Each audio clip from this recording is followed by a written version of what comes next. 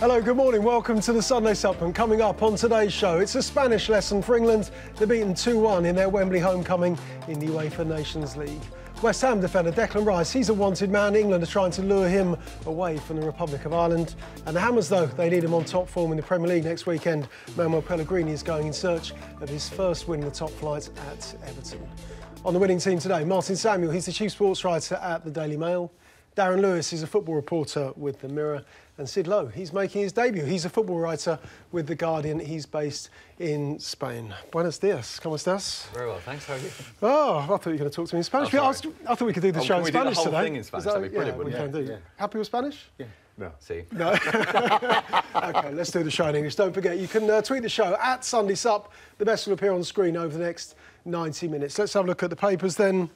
All reflecting on last night's defeat for England. Kane's fury. He accuses the referee of bottling it. Danny Welbeck's equaliser ruled out in the final seconds of that game, that 2-1 defeat at Wembley Stadium last night. The Sunday Times have got a different view, a different verdict, though.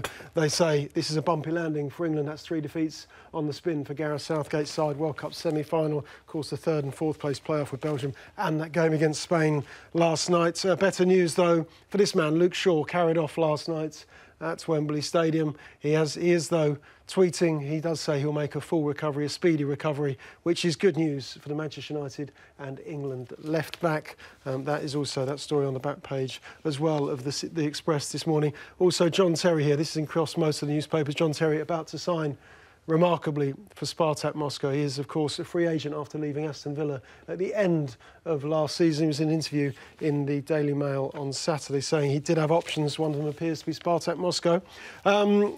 The Mirror, Shaw's agony, which we've just talked about. Zinedine Zidane, though. John Richardson saying Zidane compiling his wish list of Manchester United targets if he succeeds. Jose Mourinho was at the game last night at Wembley Stadium watching one or two of his United players. David De Gea, of course, in goal for Spain.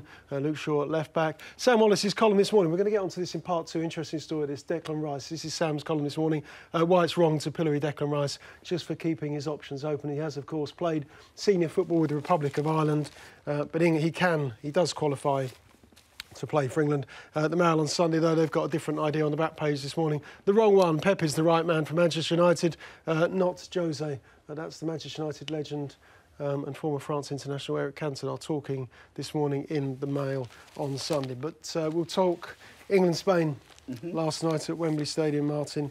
What did we learn from the game? Well, we found another team that we're not quite as good at football as. We're finding a lot of them lately. Yeah. And we keep learning these lessons that we learn by losing to Belgium, and then we lose to Croatia. We've learned a lesson there, and then we lose to Spain, and we've learned a lesson there. We're going to be the best educated team in Europe. The problem we have is that sooner or later, that momentum that we thought we had from the World Cup in the summer, when with these small victories of winning a penalty shootout and having a young team that everyone believed in, reaching a World Cup semi-final, which was absolutely fantastic. You would hope from that there is a momentum going forward. But now the fog has cleared, England they're trying to play better football. The problem's not that fella there, for starters. I mean, you know, it's certainly not him. Everything he's doing, all of his instincts are the right instincts. Unfortunately, if you keep losing matches, it's very hard to develop. If you keep losing matches, sooner or later you've got to have an end product. And England keep getting beat by every good team they play, which is where they've always been.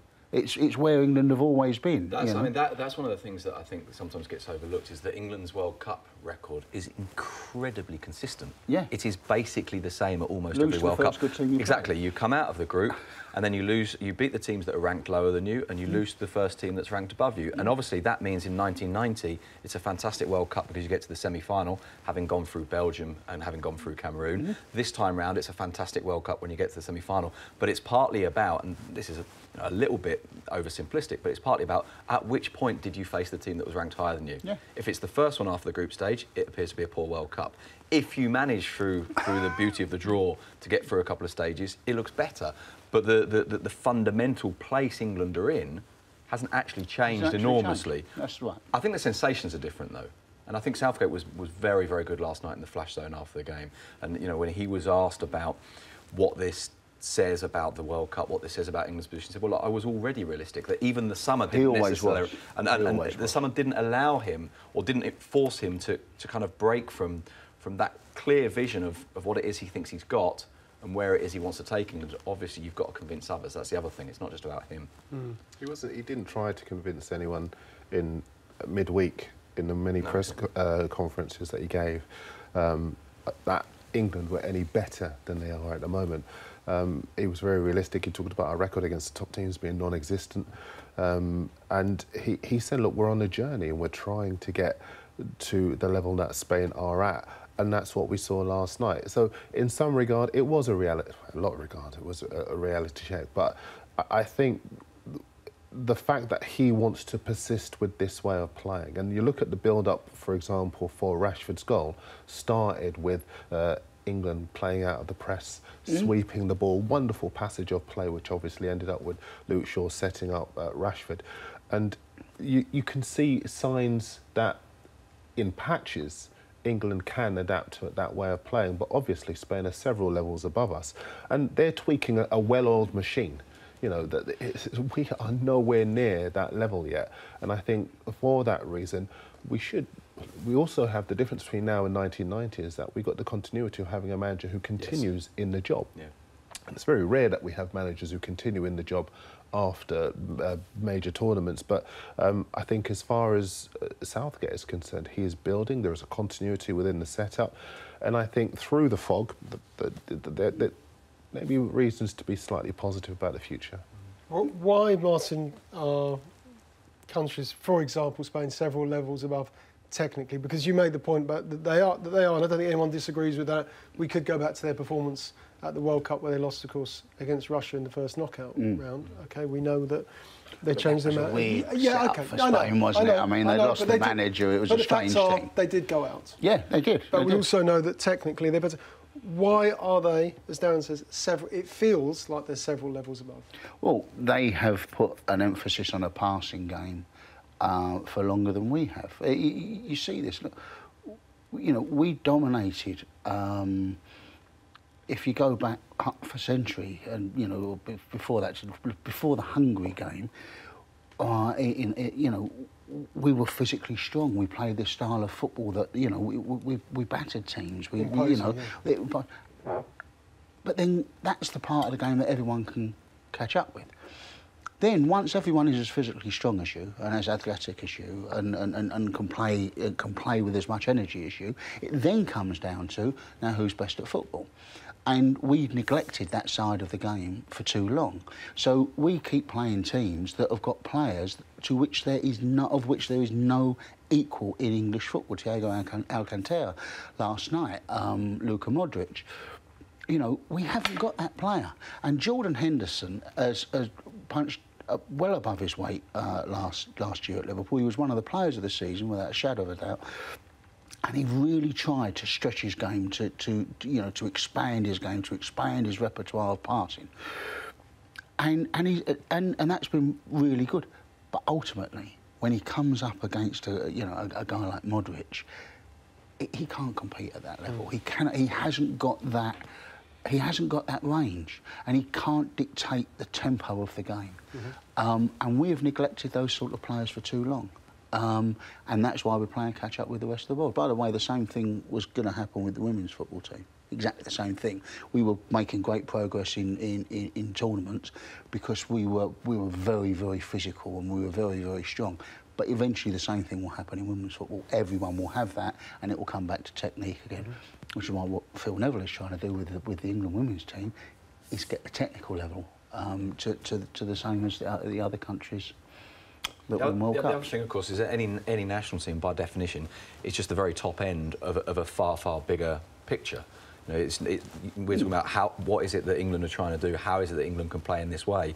Well, in a way, it's not just about what you're doing at international level, although, of course, Southgate's attempt to get them to play, and he was saying yesterday that there are times when teams press us, and it's very difficult to get through that press. So what do you do? Well, one way through it is to just hoof the ball long, but he doesn't want to do that with the risks that implies. And obviously, we talk about bravery when a player plays on with blood pouring out their head, but actually bravery in a way is taking those kind of decisions, knowing that it's risky, knowing that it can go wrong, and keep pushing through. But then below that, it's about the way you develop kids. It's about the footballing culture as well, because it's not always a project. You know, one of the things that I think has made Spanish kids play the way they do is that for years and years and years, the way that Spanish kids played football was to play five-a-side football on concrete pitches with a ball that doesn't bounce. So it's much more about touch and technique. You have far more possession of the ball. You have far more contact with the ball. And the way we play is different. By definition, you play differently if you're playing on a little concrete pitch than if you're playing on a grass field and you know, you're pumping up to the guy at the top of the pitch who's really, really quick. And so it's not just about how you kind of, in structural terms, build youth footballers. It's about how your culture embraces youth footballers, about how you as a country play. And that's not always a decision. Sometimes it just kind of happens.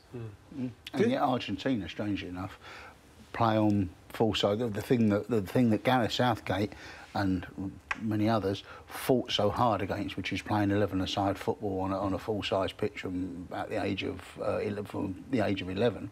That's what happens in Argentina. Although they're collapsing now. Yeah, I know. At youth level, they're not developing. But they haven't done bad to here. Same for most South American sides. What positives last night? You're a little bit more enthusiastic about the performance of the side against Spain last night. What were the main positive aspects that you could draw from that game last night? Well, Gomez, I thought, did okay. OK, people will point to his culpability on one of the goals. I thought that in the last 25 minutes there was a confidence about the way England rallied against the Spanish, finished very strongly. I talked already about the build-up to that first goal, and also the confidence within the players. The players all play at clubs where there is an emphasis on a passing game. And they're under managers who are trying. You talk about the culture of passing the ball and playing around players who have that ingrained in them, and those players will go back to clubs where they'll continue their education as far as that's concerned. So, although obviously outside of the setup, you know, there'll be a lot of negativity and pessimism, I think those players are confident about the direction that they're going in, and I think Southgate is absolutely right to send the message from the top, loud and clear. We are going to continue to go along this. Listen, what we always do, we're doing it in the Premier League at the moment, very soon, very shortly, and we start to panic. We see with Arsenal trying to impose a passing game. Oh my goodness, what is he doing? You know, our culture is all about being direct and being physical and being not really having the patience to witness an evolution. And I think as far as Southgate is concerned, he's trying to evolve the team. We're a patient bunch, aren't we? I don't know. Well, you are. You're a patient. You're a Well, patient man. It's not so much a question of patience. It's basically that there's nothing you can do about it anyway. That's the actual problem. We can all see that what the man is trying to do is the way to go. It's what I would say everybody around this table, and if you could have got any 4 guys in today, and they would all be people who have said, well, we've got to try to go in this direction, we've got to try and go in this direction. So now we're trying to go in this direction, but it's become quite obvious quite quickly that we are lacking certain key components to go in that direction. And until that player arrives, until those players arrive, it's going to be very difficult. And it's going to be a case where we play against a team like Spain and we are trying to play a similar style of football to Spain, but without the 2 or 3 players that are the key to Spain, without the 1 or 2 players that are the key to Croatia, without the 1 or 2 players that are the key to Belgium. It's hard. It's hard to do what Gareth is trying to do. It really is, because he hasn't actually got the raw materials. Is the future of Spanish football secure? Did they build a big enough and a wide enough base at youth level to continue, for the production line to continue beyond? You know, we can look back on the great 08, 10, 12 teams, of course we can, but whether 2018 World Cup was an anomaly, we'll discover in the next tournament. But Did they build a wide enough base? Did strategically, is that what they were trying to do? Well, there's a whole series of elements that kind of play into it. One of them, obviously, is the way that they conceptualise football, the way that they want to play it, and that is still developing players. There are still players coming through, and there is, I think, a produced quality with the ball when players make it into the first team that perhaps isn't always there in England, and obviously with time maybe will be. There's a whole series of other elements though, and obviously there's the fact that, for example, the big clubs, they have B teams playing in what's effectively Spain's third division, so they are getting what it can be described as competitive experience against senior teams much younger, and then that's the stepping stone into the first team. There's also the fact that there's a belief in this style of play, but curiously enough, that's a belief that was obviously ingrained by winning 3 tournaments in a row. It's quite easily forgotten that it's now 3 in a row where they've failed. It's now 3 in a row where they haven't won a single knockout game, and they've been genuinely pretty terrible. In each case, you can look at a key moment and think, well, if that had happened differently, then the whole tournament might have been different. But that, for the first time, I think, has created a debate in Spain where they're starting to say, actually, were we wrong?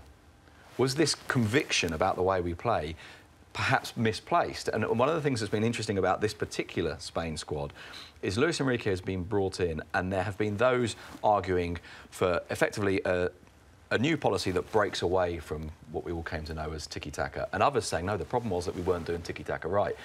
And after yesterday's game, where they kept possession really well, where they moved it really well, but there were also moments of being more direct, being more aggressive, and Saul Niguez is a great example of that hybrid player. And you've got the two sides of the debate saying that, yes, they proved them right.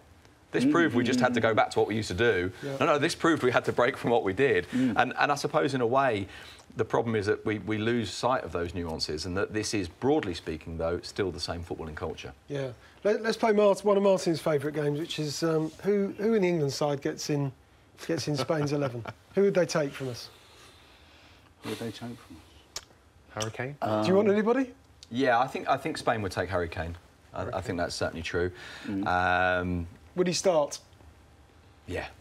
Although, actually, this comes into that debate that the Spanish are having, is, does a number 9 really work for Spain? And obviously, Kane is a lot more than that, and I think it would be unfair to narrow him down as a classic number 9.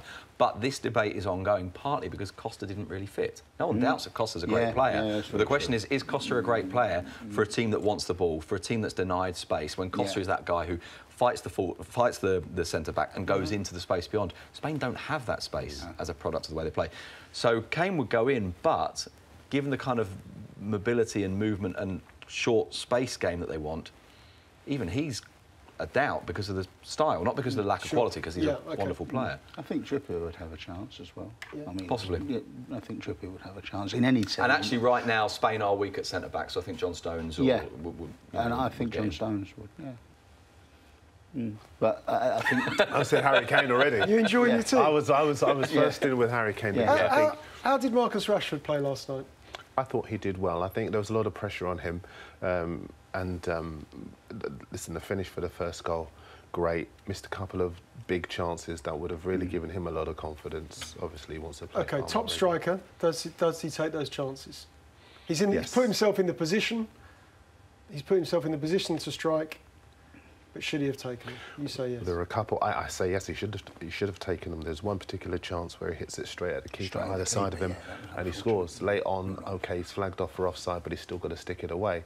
And at this level, you don't get that many chances. So when you do get them, you have to take them. And obviously, for what he is trying to prove about himself, he's got to be taken at. You've got Jose Mourinho sitting in the stand. He's probably nudging Aitor Karanka saying... He spent most of the texting away, didn't he? I don't know what he was playing. Yeah, I thought Marcus Rashford did well, but with the same qualifications as Darren has made. That there were a couple of chances that you would have liked to see put away.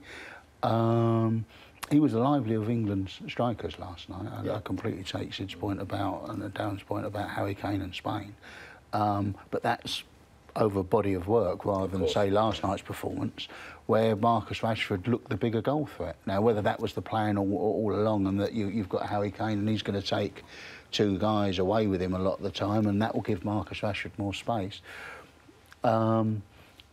but we haven't got the options. I mean, you've got to, you know, we can have a wonderful big debate about whether Marcus Rashford's a striker or not, you know, a prolific goal scorer or not. But tell me who else we got. Because at the moment it's Danny Welbeck or a promoted midfield player. You know, because Jamie Vardy's now with Joe. We'll beg him, yeah. You know, that we haven't got this. A little while ago we were talking about, we've got all these strikers. We've now got 3. Unless you're talking about, you know, Raheem and guys like that who are pretty much attacking midfield players. But that again speaks to that thing about the Spanish structure, though, in that maybe you don't necessarily need a striker as such. It depends how you build that forward line, what kind of role you want to play, and obviously Raheem Sterling can play in that position. Whether he's a striker, I suppose, depends on how strictly we're defining that. He's got 2 goals. Yeah. Well, that's it. Again, so it comes to how you define that. Are we defining that by someone who scores or someone who plays a role from that position? Yeah. But then he scored 23 goals for Manchester City last season, so he does know where the goal is. But I think what the point you're making about Rashford and the lack of depth, it kind of lends itself to the idea of the decisions that some of the young players are making. Some are going abroad to play more regular first-team football. Absolutely. But, you know, Ruben Loftus-Cheek looks to be marooned at Chelsea. You know, he is a player who obviously made a positive impression at the World Cup. Should he not be somewhere playing regular first-team football, you know? I think if we do have players who are getting that regular first-team football, then obviously that increases the options available to the England manager. Sure. And that's partly a product, isn't it, of the economic strength of the Premier League. There isn't the need for players to leave as there would be elsewhere. And look at the French World Cup winning side. Look how many French players there are playing across Europe's biggest leagues. And then, so the opportunity is there, and not just the opportunity, but that kind of cross-fertilisation of style, of understanding different ways of playing the game, which is really quite beneficial. And we're probably, with the exception of the Italians, the big footballing nation in Europe that sends the fewest players abroad. And then it's really interesting, actually, this sudden development of young players going abroad. And it'd be, I mean, obviously it's not, by definition, it's not the kind of the solution to everything, but it'd be interesting to see how much of a positive impact it could have on English football for players to finally go. Yeah, well, if you look at the World Cup, there's only 2 countries at the World Cup where every single player plays in the domestic league, and one was England and the other was Saudi Arabia. And Croatia and I think Belgium were 2 of the countries, certainly, maybe not Belgium, but Croatia, I think, were one of 3 countries where nobody played in the domestic league. You know, and you look at the success of Croatia, and you know, it's a valid point that you maybe need that influence and that experience. Yeah, sure, OK. Well, England's certainly looking at options. One of them is this man. Sam Wallace has written about him this morning. That's Declan Rice, West Ham defender who's played for the Republic of Ireland. Could he play for England, though? More on that coming up. Welcome back. OK, let's talk the interesting subject now of international footballers and their allegiances, their emotional attachment to countries and the bond. Declan Rice, one subject at the moment, played for the Republic of Ireland, Darren. And, of course, he does qualify to play for the England national team as well. Much debate, he's provoked much debate about this because he's, of course, not involved in the Ireland squad at the moment. He's withdrawn for the time being while he makes his decision. What are your views on... Let's take the Declan Rice situation in isolation. We'll broaden it out to the attachment and what qualifies players, or what should qualify players to play international football. But the Declan Rice situation, let's talk about... Let's keep it to that for now. What are your views on a player who's already played for a country, now considering revert or playing for England? I feel for him because he's in a difficult situation. The Republic of Ireland obviously need him. Given the state that they're in at the moment. England obviously have made contact with him. He's had players suggesting that that they'd rather not have him if he needs to take the time to think about joining which club he should be playing for. Or country. Sorry, which country, forgive me. But he's a young player, and when you're very young and you play for the lower age groups, obviously you just play, you know. But when you get to a position where you can make a choice about the country for whom you want to play, there are commercial considerations as well as whether or not you will get into the team, whether or not you'll make a contribution at all. With the quality available to England, there are many players who have been in this situation before. have chosen England and not really got anywhere near the first team. And so you could understand why for him it is a difficult situation. Personally, I think he should take all the time he needs until he to make a decision, regardless of what the ex-pros might well think. And there is a consideration in this. David Walsh has done a piece today, and he says, you know, when you look at the Ozil situation, Ilkay Gundogan's brother wrote a piece saying that the fact that people have many identities and loyalties to different groups, so it's wrong to reduce a person to a singular affiliation. Now, I know the guys will argue he's English, full stop, you know, but I think as far as he's concerned, I think it's a bit deeper than that. When you said the commercial consideration, Darren, what did you mean by that? Well, there's a higher profile, obviously. It can be argued.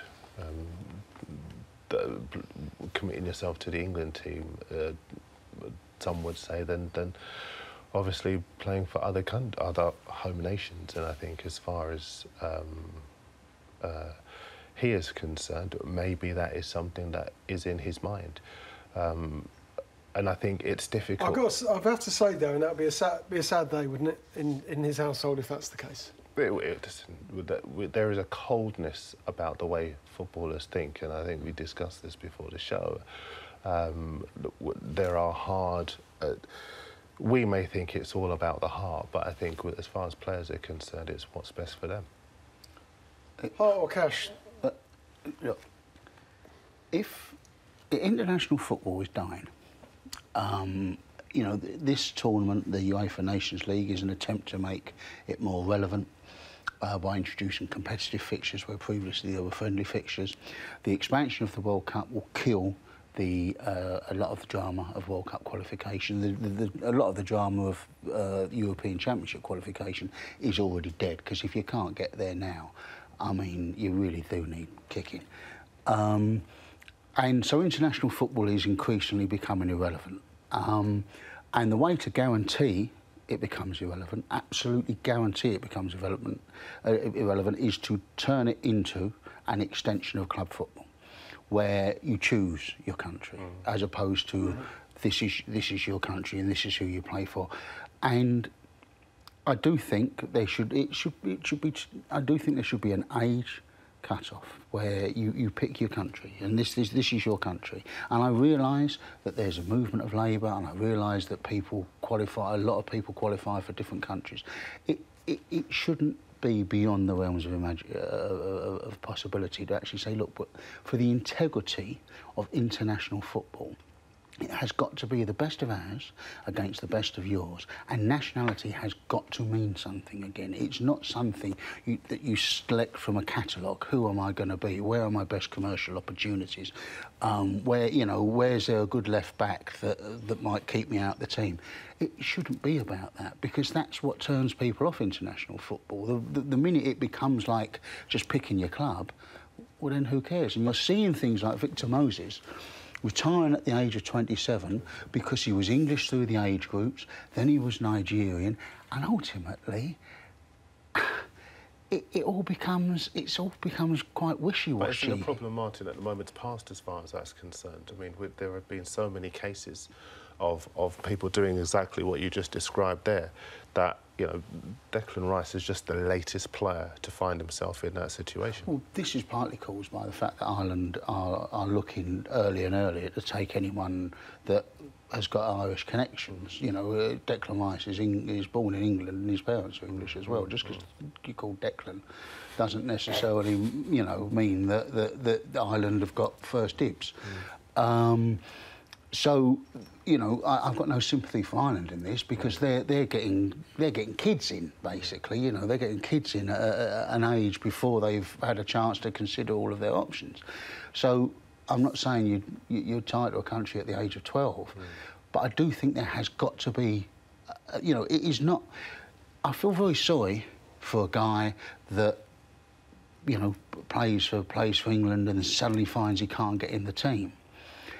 But it is not everyone's inalienable right to go to a World Cup. It shouldn't mean that just because you can't get in one team, you can suddenly switch to another one at the age of 24 because it's your right to play in a World Cup. It's not. It's meant to be about excellence. It's meant to be about qualifying for the team, and if you can't get in the team, you can't get in the team. Tough. Not everyone gets to go to a World Cup. But of course, it's natural that within the parameters of the system as it stands, that people are going to take those decisions. So it's the system that's wrong. Exactly. It comes back to the question of, you know, in this case, is he entitled to think about this? Absolutely, he's entitled to think about it. Equally, as you say, if international football has to be about identification, well, genuinely, in his case, obviously I don't know his personal case, but in the case of many players, there is genuinely a double identification, or even a triple identification with national teams. Ivan Rakitic, World Cup semi-finalist, is a good example. His parents moved to Switzerland. He plays for Switzerland all the way through youth level. But his dad, every time he watches a World Cup, is talking about Croatia. His dad, you know, in '98 is a huge moment for the family, at least the way that he tells the story. And there is a point at which he makes that decision. And he says, makes that decision with his heart. Other players, I think it's natural, particularly those players who maybe don't feel an enormous kind of patriotic pull for either of their countries. Well, I mean, take, for example, you know, the kid who grows up in Spain with English parents. I am English and Spanish. Who am I going to play for? Well, in a way, it's just kind of, well, who turns up? Who gives me the opportunity? Who calls me? And I think it's natural that those kids would then, once they're within that team, identify with it. The question is where you put the cut-off point. At what point do you make it? All of that's fine, but at some point it's got to be make your mind up time, and it devalues international competition if you've got guys making switches in their early 20s, in their late 20s. I also think there is. I mean, in a way, it's difficult for me to rationalise this beyond just a kind of a sense of what feels right. But I also think there's a significant difference between taking someone and putting them in your national team who has grown up in your country and therefore has got a passport, in this case, an English passport, because they've grown up in Britain and therefore compete for England. And between a player who comes to England already a professional and then you effectively nationalise him. This is, I mean, obviously the paradigm in Spain with this is Diego Costa, who comes to Spain very young, it's true, but is a Brazilian, plays twice for Brazil, but those 2 games for Brazil are not competitive, and so you can nationalise him. And it's not a nationalisation process because this is someone who wanted to be Spanish. This is someone who becomes Spanish because he wants to be a footballer, and with the national team. And I think it's entirely natural that players take these decisions, and I think it's entirely respectable, but obviously you then have to make a decision. I must admit, I don't know where the answer lies. I don't know where I would draw the line. The Spanish public and also the players, were they comfortable with the decision Costa made? And I'd like to go back to the 2008 European Championship winning side of Marcos Senna as well. Were people comfortable with this idea? Well, I think when Senna, and there were 2 at the time, there was Marcos Senna, and then just before that they'd had Mariano Pernilla, who was an Argentinian left-back. And this was a case of, here's a player, he's eligible because he's in Spain for long enough, let's go and give him a passport. Senna, I think there was a slight discomfort maybe, but there was no big outcry, there was no big debate. And then, of course, what happened is he went to the European Championships and he played brilliantly. I mean, genuinely think that the best player at the European Championships in 2008 was Brazilian. I always associate the 08 team with Marcos Senna. Yeah, and of course, it's this kind of curious thing where you look at it and think the European champion, the best player for the European champions is from South America. And obviously the other example that kind of fits this model even more clearly is Munir, who was a young kid coming up at Barcelona, scored for Barcelona at 18, the youngest ever player to score for them apart from Messi and Bojan, played for the Spanish youth system all the way through, Moroccan parents, but born in just outside Madrid. Played for Spain 13 minutes in a qualifier against Macedonia. This summer appealed to FIFA to allow him to play for Morocco because there's this opportunity to go to the World Cup with his parents' country. Now I don't doubt for a minute. I mean, it's not school but I feel for him. Everyone doesn't get a prize. But I feel for him because I have no doubt that here's a World Cup opportunity for a country that I'm sure he identifies with. And bear in mind another thing that I think we sometimes forget. Win it. Decisions are made so young. That's the other thing. These are kids. You know, you're a kid, you come through. In his case, he gets called up for Spain. Del Bosque himself says, I feel bad that we denied him the chance to play at the World Cup with Morocco because we called him up at that stage because he was with the under-21s. There was an injury in the first team squad. They brought him up 13 minutes, prevented from that. He's 18 at that stage. Can he really make a kind of long-term decision? But if you see what I mean, Sid, he didn't... Del Bosque did not prevent him playing for Morocco. He gave him the opportunity to play for Spain. Now, if it's turned out he isn't quite good enough to play for Spain, that's unfortunate, but it's not some dreadful wrong that Del Bosque has... There's a small caveat there as well, though, which is that there was a sense, now, obviously, you know, there'll be people at the Federation who will disagree with me and perhaps not be very pleased that I've suggested this, but there was a sense for a lot of people that one of the things that Spain did was, he's going to be really good, let's get him in now and lock him in, which perhaps is unfair, because you effectively are denying him that opportunity if you take it with that degree of consciousness. And as I say, there'll be people in the Federation that will tell me that's not the case. But we've seen this sort of fight over players like Jack Grealish. Well, Zaha now is obviously big miss for the English national team, but he obviously would have taken the view that, would I play? Did I play? You know, and playing for the Ivory Coast, he gets far more opportunity, plays in their first team. But he was born in the Ivory Coast. Yeah, but the fact, as far as he is concerned, is that if they are interested in taking him, what do you do if you're a Munir and you've got to face with the choice of playing for Morocco or for Spain? But Munir was born in Spain.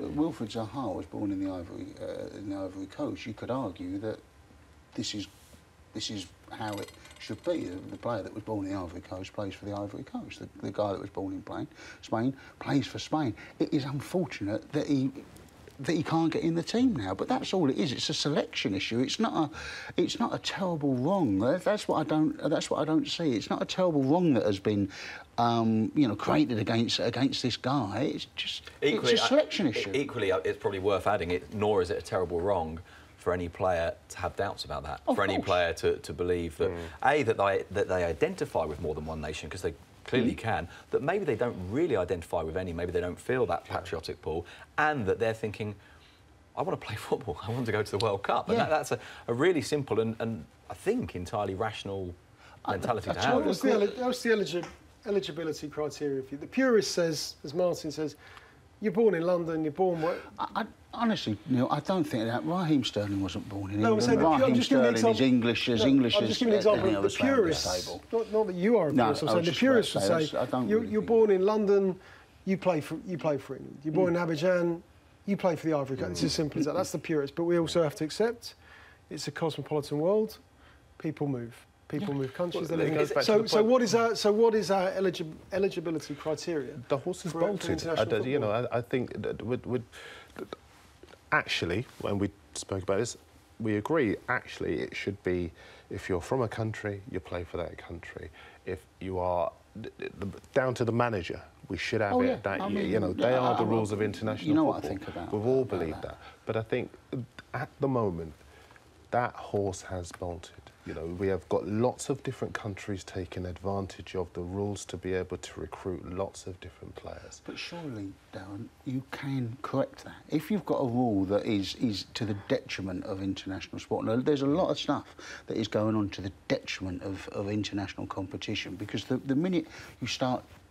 The minute you begin diluting international competition, it becomes irrelevant, because you might just well follow clubs, and it's you might as well not have a 100 metres race to do with nationalities. You might just well all put a vest on with a number and sprint at the end of it, and we'll cheer the winner. And it doesn't matter where they come from. In fairness, I suppose it probably is worth saying, isn't it, that we're not actually at that point. It's not that the England team can go and sign 15 Brazilians and put them in. I mean, we're not at that point. It's still a response to if you like, a kind of an international mechanism that goes well beyond football, and it's not really football's place to be presumptuous enough to say, well, we know better what nationality is than the nations that supply passports, or the nations that allow citizenship and so on.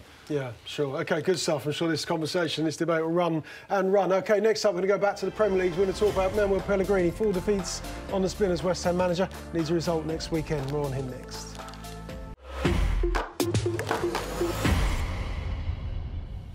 Welcome back. With us this morning, Martin Samuel, Darren Lewis and Sid Lowe. Let's just remind you what's in the papers this morning. The front page of The Observer, their sports section, Kane's fury accuses the referee of bottling it last night at Wembley Stadium. England's 2-1 defeat against Spain, but Danny Welbeck thought he had scored the equaliser in the final few seconds. The Sunday Times this morning, their verdict, though, it's a bumpy landing. 3 defeats on the spin now for Gareth Southgate's England side World Cup semi-final. 3rd and 4th place playoff with Belgium and now Spain at Wembley in the Nations League.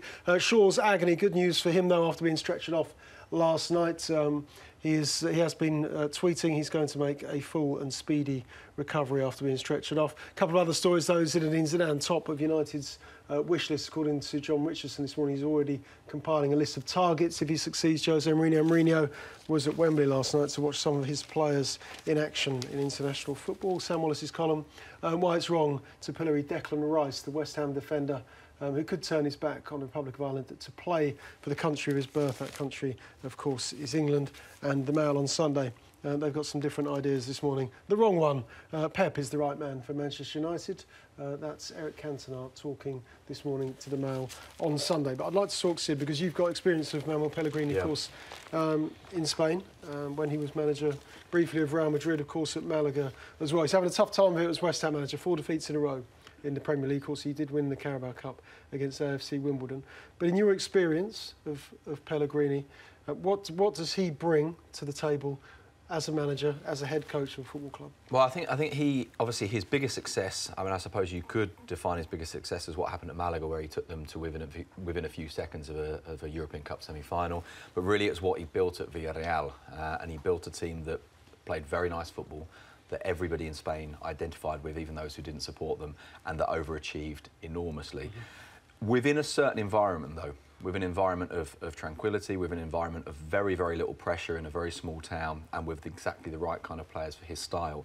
I think there was always a sense in Spain, and of course this is driven by what happened at Real Madrid when they actually achieved a points total record for Real Madrid in the season, but were beaten to the league title by Barcelona in the first season that Ronaldo played at Real Madrid.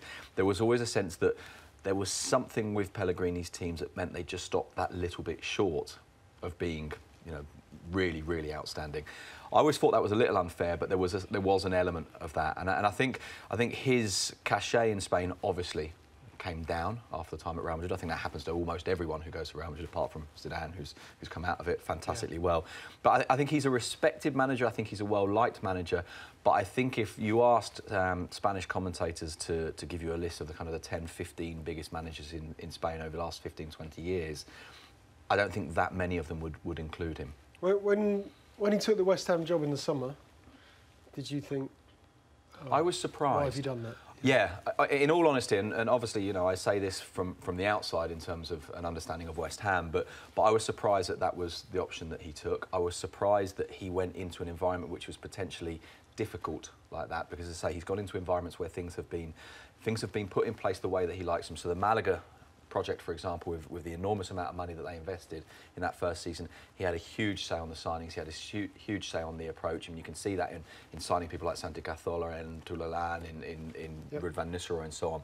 And I felt that this felt like an uneasy fit, not least because there was interest from Sevilla, which tells you that, you know, big Spanish clubs still rate him, still think that he's a good manager.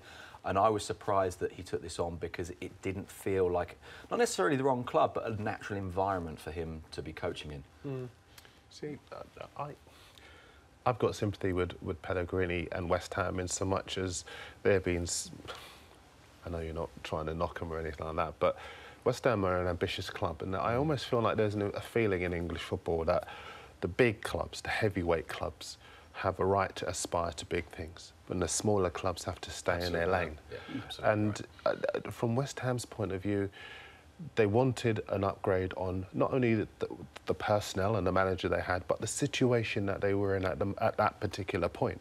So they wanted to show a bit of ambition. Let's go for a guy who's got experience of working within a tight budget, a guy who's actually done something in the Premier League, no journeyman guy, a guy who's going to come in and people are going to respect. He is that man. He's come in. And the one thing I would say that could be levelled against him, and I know, Sid, you know about his demeanour, is maybe he could bring a bit more steel to the role. But I think as far as West Ham are concerned, and again, I've got a bit of sympathy with the owners. I know people like to knock the owners, but the fans were unhappy. We saw what happened after the Burnley game, or during the Burnley game, I said. Absolutely. Yeah. So what do they do in the summer? They go out, they spend money, they break the transfer record several times. Fourth biggest spend of any club in Europe. Exactly. I mean, they go out and they show ambition. They do exactly what fans of Newcastle would love their club to do, and other clubs in the Premier League want their club to do. And then, because it starts badly, everyone starts saying it's a mess, it's this, it's that, and they start having to go. Now, I don't think you can call West Ham as being in relegation trouble now, as much as you can suggest that Watford are in line to get into the Champions League next season. Palace sacked a manager 4 games in last season. But they panicked. They panicked because they gave him the mandate. I was in Singapore that summer. De Boer said, the club have given me a mandate basically to change the way we play. Yeah, and we laugh and we raise our eyebrows, but effectively they asked him to go down a road.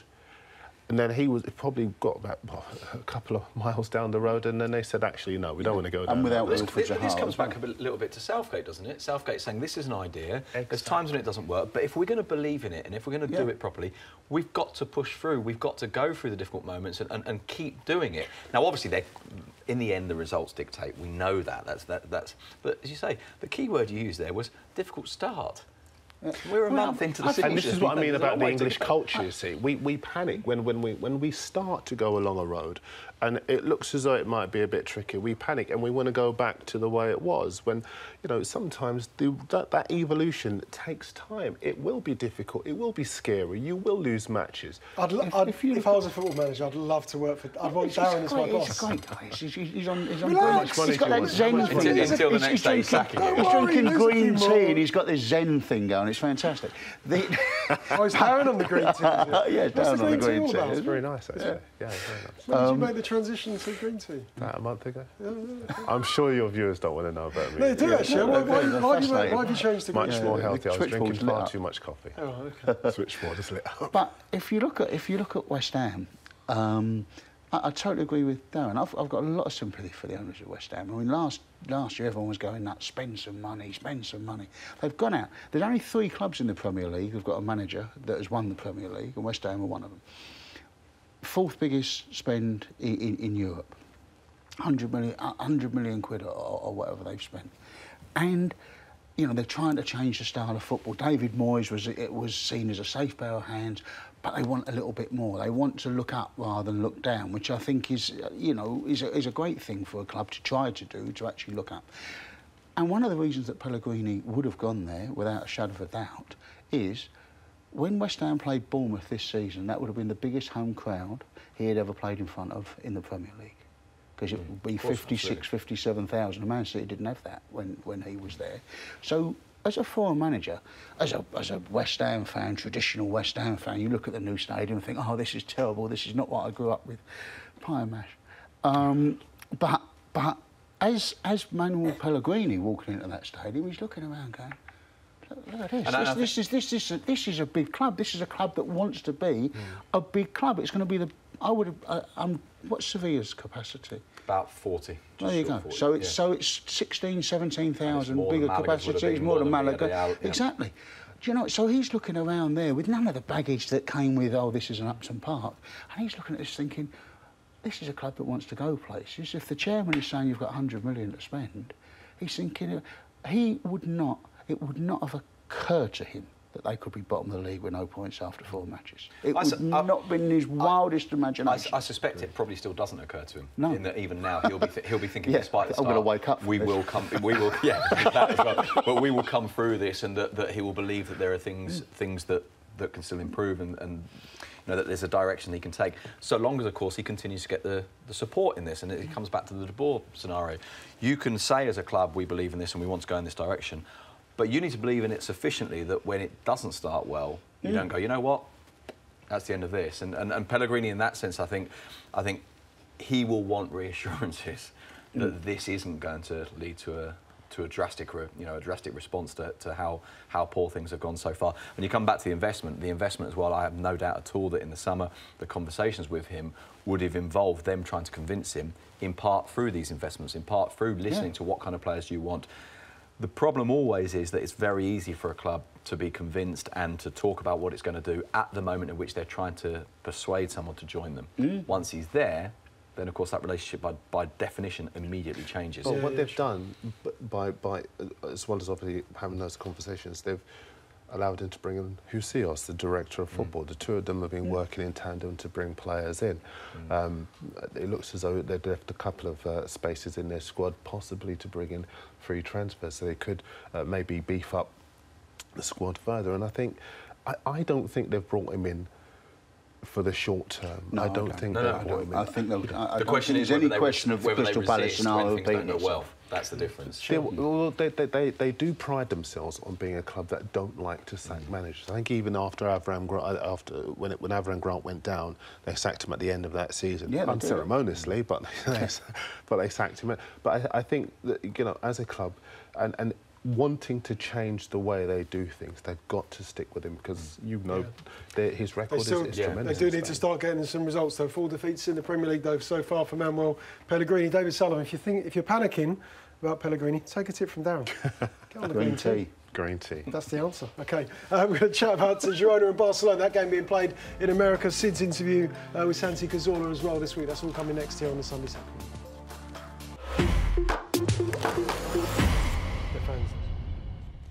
Welcome back. OK, let's talk. Sid's here. He's got the knowledge. Girona against Barcelona. Yep. Huge announcement that this game, this La Liga fixture, will be played in the United States, in Miami. Probably on January the 27th. Yeah, well, that's the weekend of the game, so it could be any day over that weekend. So it could be played at another time, but that is at the moment as things stand on that date. How did it come about? Why did it come about? And how do the supporters of Girona and Barcelona feel about their team playing a La Liga fixture in the United States? Well, the sad starting point in all of this is that what the supporters feel is largely irrelevant, and I think that's part of the problem in this whole process. And in fact, beyond this in Spanish football in general. Just give us how many Girona home game average attendance? They'd be getting around about 20,000.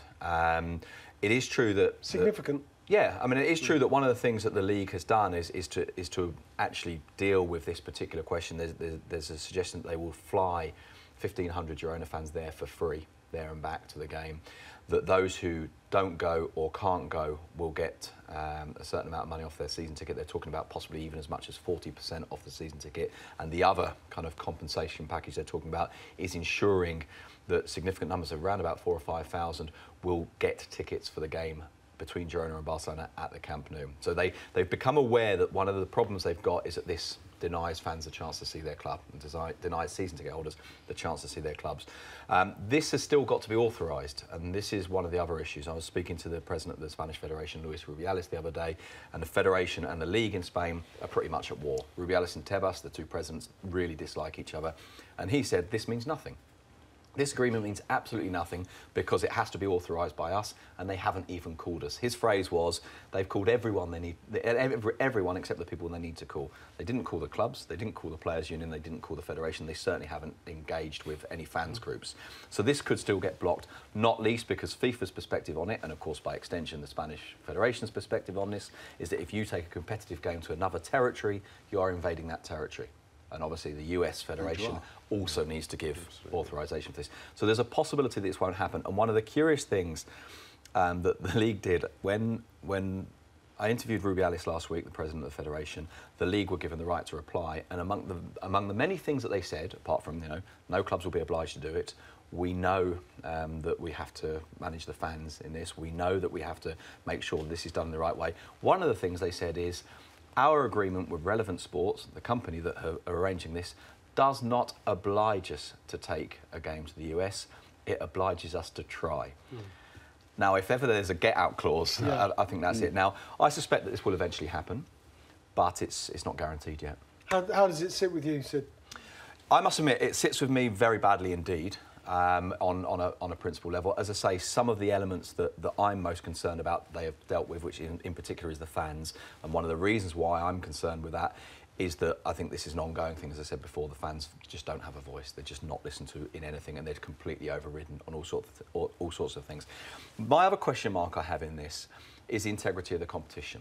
And the president of the league, I actually had, as I say, I had a conversation with him the other day by message because of this Rubiales interview. Put in blunt terms, he described me as a Puritan because I said, you know, the integrity of the league, you can't take a game out of the league. And of course, their point is this is one game in 380. Obviously, that is if we believe them that it will end with only one game, and this won't be more. And also, even if it is only one game, that does make an impact. I know that this is an exaggeration, but it's an exaggeration that I think is worth making to make the point. Imagine that Girona against Barcelona, Girona home game, gets taken to Miami in a stadium with 60,000 people supporting Barcelona on a perfect pitch. That home field advantage, in theory at least, is removed. Yeah, okay. Imagine that Barcelona win that game 5-0, or even 1-0, doesn't matter, in front of their fans, and they win the league by 1 point. Imagine that Girona go down by 1 point. Now, these are two scenarios that probably won't happen, but I think, to counter Tebas' argument, I think in a way, you have to be puritanical about this kind of question.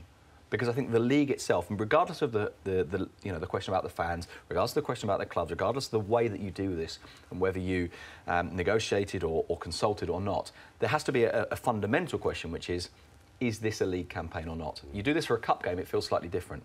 You do it in the league, I think it is significant. At least, if nothing else, emotionally it's significant in terms of the principle of it. How will English football look very carefully at this? Well, there's let's call it an experiment. A key element of what Sid just said was the disdain for the fans because they have not had a say. And you would imagine that the English, the people with an interest in it over here in England will be looking very closely at how it develops, because there is money to be made in those territories, in those countries. And I think because of that fact, there is every chance that they will try to resurrect what was the 39th game, shot down in flames, obviously. But if it doesn't become a 39th game, if it becomes one of the 38 games and we take it to another country because you can make money, if you guys do that and it happens over here in England, you know, the fans will be the last voice that they will listen to.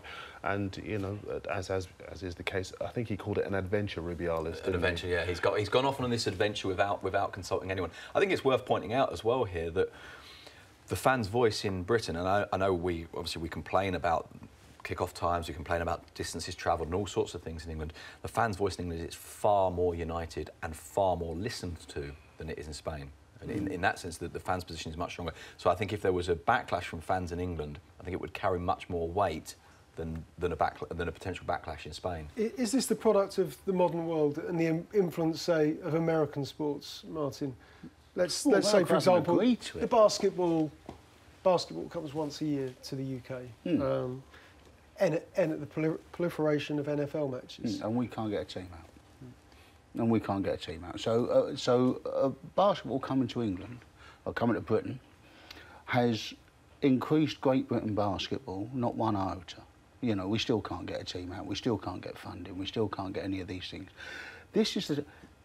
Barcelona will arrive in, let's say this takes place, Barcelona arrive in Miami to a great big fanfare, play a game of football and go home again. That's the point. I think this is a key question. I'm not even convinced that the impact is lasting. Absolutely. Barcelona's not lasting at all. Barcelona got a fantastic office in Manhattan, absolutely fantastic office. Who cares? It's, you know, they come in, the International Champions Trophy or whatever, this tournament in the summer. This tournament that the Americans have suddenly realised is actually a pre-season friendly, so they're not going in the same numbers as they once were. You fly in, you play a game, you go home again. Manchester City, and I know Man City are part of the Girona thing, and so that.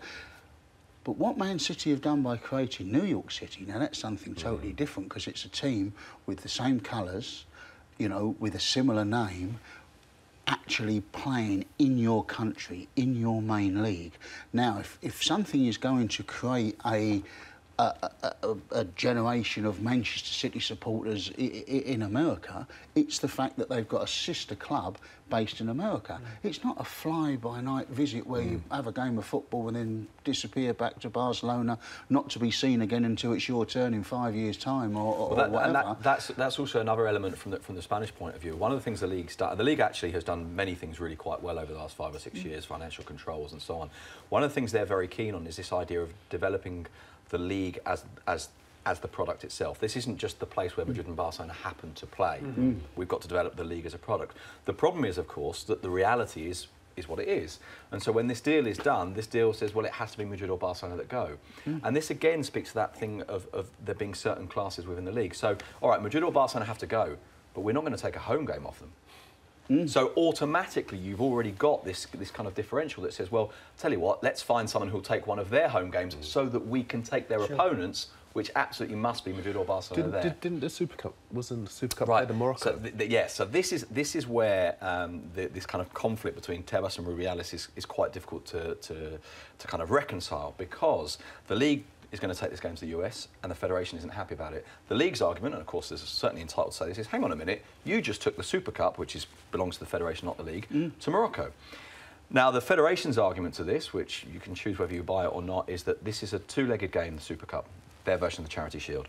You play home and away. This year, because Barcelona were in the US and because Sevilla had the qualifiers for the Europa League, which they didn't expect, we didn't have 2 dates. We had to play it on 1 date. So we had to find 1 stadium, and we genuinely couldn't find anywhere in Spain. This is what they say. So we took it to Tangier. Just across the water. If you live in Tarifa, it's fine. It's just a boat trip across the Straits. And of course, there was a nightmare with all of the fans not being able to get in. Yeah, it didn't work particularly well. Their justification is that we were put in a difficult position and we had to find a solution.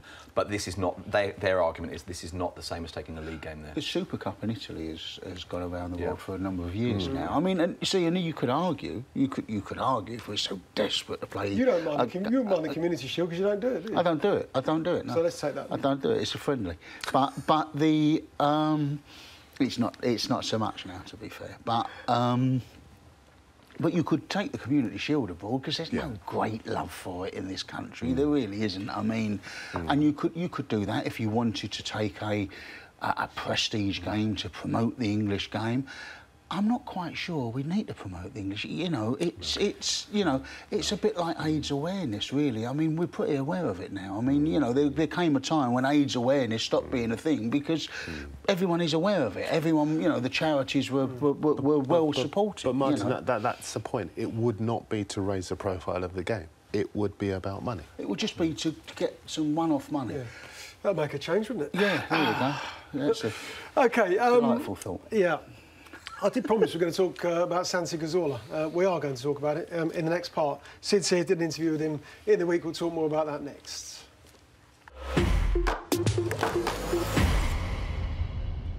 OK, the boys love their chat about Girona against Barcelona so much that we had to save Santi Cazorla for this part, Sid. But you've sat down with him. Of course, I'd like to talk about him because he is an Arsenal favourite. Arsenal fans worshipped him. They loved the way that he played the game, his attitudes. And, of course, he had an horrendous run of injuries. But now he's resurrected his career. He's revived his career. Just tell us about his mood, how he's feeling, and his thoughts towards his career in English football with of course, with Arsenal. Well, I mean, obviously, the main thing is the sadness with the way that it ended almost without even the chance to say goodbye, because his last game was Ludogorets in October 2016. At the time, there was a sensation that, well, this won't be an important injury, and, you know, 2 years on, and he wasn't able to return for Arsenal. The way he's feeling now is extraordinarily happy to have been able to start the first 3 games of the season for Villarreal. This isn't charity. I mean, much as Villarreal have supported him, he said that he's extremely grateful for what they've done. He's played because he's deserved to play, because he's been one of their better players. Obviously, there's still the doubt. There's still the slight nervousness on the pitch. There's the fact that his body weight is now loaded through one side of his body because the Achilles tendon is obviously not as strong as it should be. But the main thing is he's playing. And of course, on a very, very basic level, he's delighted with that. How does he feel about his career at Arsenal? He was such an important player. He was such a lovely player to watch. I think that the Arsenal fans felt blessed that they had the opportunity. Yeah, and I remember, you know, listening to Wenger talk about him at the very start and just saying, you know, this is a guy, watch him play, and it's just there's a joy in watching play. There's a fun kind of element to the way that he plays, but also incredibly competitive with it. I think his sense now, I was struck by the lack of bitterness. Obviously, there's bewilderment because it's a confusing injury, which in a way goes all the way back to 2013. There are other elements, in particular, of course, the knee injury in the middle, which is kind of relevant and irrelevant at the same time because it's all part of a much longer process. I think there's a huge amount of disappointment at the way that it ended, that it just kind of drifted away. But I was very struck by how much fondness there still is for Arsenal, how much affection there still is. And you know, It's natural, I think, given everything that happened, that there will be moments of anger. It's natural when you listen to him talking about his legs splitting open. You listen to him talking about the infection literally tumbling out in the yellow liquid. The fact that he's been under the knife 10 times. The fact that he basically lived almost a kind of a monasterial life in a hotel on his own in Salamanca for the best part of a year. All of that stuff would naturally, I think, create some anger and resentment. But curiously, I'm struck by how much he still looks like Santi, how funny he still is, how kind of positive he still is about things, and it's an extraordinary story which tells you something about everything else. You know, you've got this small, technical, talented, kind of almost magical sort of player with a big smile on his face, and yet underneath it all, he's as tough as old boots. Yeah, he certainly is. To be playing again, we wish him, of course, well, good start to his career with Villarreal. Of course, Sid sat down with him earlier in the week. That interview is, you can still access it online. Darren, we need to go back to international football. We'll talk England, Switzerland in a moment, but Wales in action against Denmark. Good start for them under their new head coach, Ryan Giggs. Terrific first game. Giggs couldn't really have hoped for a better start to life as Wales boss and as manager in his own right. I think first win over Republic in 26 years, I think the style of play was impressive, the way they went about their business, the confidence in that midfield, the players they've got available to him. Tom Lawrence, Connor Roberts, who scored on the night as well, Aaron Ramsey, who scored, and Gareth Bale, who is in sensational form, 10 goals in 9 games for club and country. And the confidence is there. And everyone knows how difficult a job that Wales' job is, when lots of people are of the view that there are maybe a 1-2 man team. And so it's about getting the sum of the parts to work together. There had been a view that maybe they'd come to the end of a cycle. Gareth Bale could only take them so far and whatever else. But it does look as though it's reinvigorated them. And he was saying afterwards that on their day they're a match for any team in the world. I think that might be stretching it a bit. But certainly as far as the confidence and the quality is concerned, they're back up and running again. Yeah, they certainly are. We've been looking for a Wales correspondent on this programme for a while now. I doubt that. You spoke with so articulately, so much confidence. Yeah. Green tea, absolutely. I recommend that you drink it as well. Green tea. England, Switzerland. England, Switzerland on Tuesday. It's a friendly at King Power. You fancy it? Oh yeah, I'm there. You're there. What does Gareth Southgate do? He's going to make some changes. He's going to give opportunities to others here. What do we want to learn? What do we want to learn from Tuesday's We've got to make massive changes now in the friendly matches, because what the Nations League competition has done is it's made more of your matches competitive. So your substitutions are limited, everything is limited. The days of, oh right, we're playing Spain, so we'll start with this 11 and then we'll bring 7 guys on in the second half. That's gone. You know, it's a competitive match. So the only chance you're going to have to look at your wider squad are in the friendly matches. That's why I was amazed that Jamie Vardy's retirement from international football was so sort of readily accepted. I mean, if ever there was a situation where you might have said to him, look, Jamie, I won't start. I'm not starting you against Spain, but I am starting you against Switzerland in front of your own crowd. Let's see how it goes and see how you feel at the end of the match, and see if you still want to step back from playing for England. But anyway, that's done. So yeah, he's going to make changes. But again, we're coming back to the point right at the very start of the show.